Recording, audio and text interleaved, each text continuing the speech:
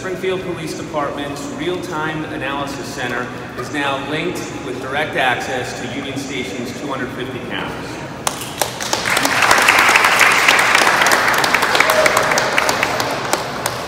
This is another important step in our RTAC system, and Congressman Neal has played a huge part in this, so has Mayor Sarno and Deputy Chief Bill Cochran. And if Deputy Chief Cochran can come up and say a few words about this announcement. This announcement today is another example of the partnership that the Springfield Police Department has with Union Station to provide a safe environment for all travelers to the city of Springfield.